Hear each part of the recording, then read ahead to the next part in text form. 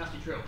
Yeah, it was outstanding defensive effort, you know, especially that second half. I thought we came out well in that first quarter, and then the first minute and a half we just gave up 8 points straight away. Glidden got hot. We gave a 3-point play up and a layup up. So, you know, and that was really a bit of a battle there. That second quarter we didn't really play that well, but the second half was outstanding. What you say at half time to sort of change the tone of the game? Yeah, we just made some adjustments out there just to offensively getting in the spots a little bit better. I thought we were rushed a little bit, and then when we got spots, we got opportunities. But our defense was pretty spot on. You know, I think just some denying the lanes and really making them work for it. Especially when Glidden was hot, it was a bit of a concern, but we did a pretty good job. How important is it?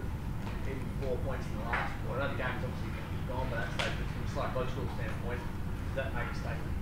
Yeah, and it's also our bench came in. I thought Sunday was sensational. Came in and you know, had the tempo out there, and obviously Bryce controlled it a little bit when they were being aggressive, and he just got past them with his speed and were able to get in the lane and create. And then Terrico was, you know, got going in the second half. I think in the first half he had some really good looks. The ball just wasn't dropping, and then the second half he got a little bit hot. Where we sit, you could have given your starters a bit more bench time in the last quarter. Is that a momentum thing, or just to keep team balance and structures together? You want to coach now, do you? No, just asking the question. I'm curious.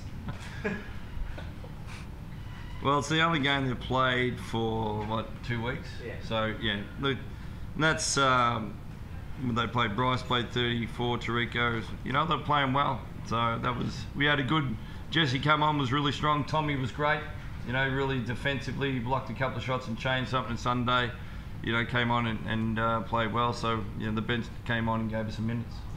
Brisbane have shown they're a different team at home this year, yes, especially against you. So what happens now? You put that to bed straight away and start focusing on a different team that you'll be matching up against? Yeah, it's you know, they are, you know, got the tails up and they can score a whole heap of points without a question. And it's going to be our defense again. You know, it's probably boring from you guys to do it, but it's you know, we're pretty good defensively when we lock on and when we talk and communicate, and you know, and we can control the game with our defense intensity out there. I thought we hunted off the ball well, and we probably gave them too many foul shots and too many second chance points, if I'm, you know, being really picky.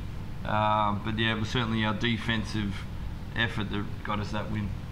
Terrico, the ball wasn't dropping for you in the first half. You got 20% at half time. It really changed.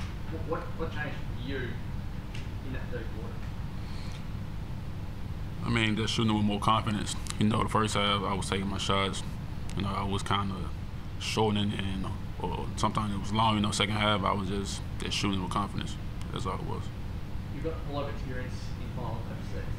Does that come to the fore when you're having an off-the-line shooting performance in one half, be able to turn it around quickly? Yeah, like you said, I'm very experienced as far as finals. I've been in different countries and different finals and stuff. So, like I said, man, I mean, during the finals, I'm just gonna come in and play hard and just play with confidence, whether my shots falling or not.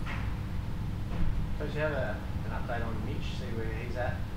Yeah, he just wasn't quite there for today, so we'll work him out again tomorrow morning, and he'll come to Brisbane, and we'll make a call up there to see how he goes. So if it's me, I'm saying yes. It's the medical staff, they're probably, you know, that's their job. So we just have to see.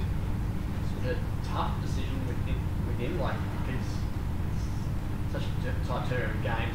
Right. You don't have a lot of time, obviously. So how do you try to get through it in your own head, knowing it's a cutthroat scenario? Well, I've got to take the medical staff. You know, we've got some great medical staff there that you know, done a fantastic job. They've been very busy this year with our injuries, and they've done a great job. So I'll take their advice from it and play from there. All right, thanks guys. Cheers.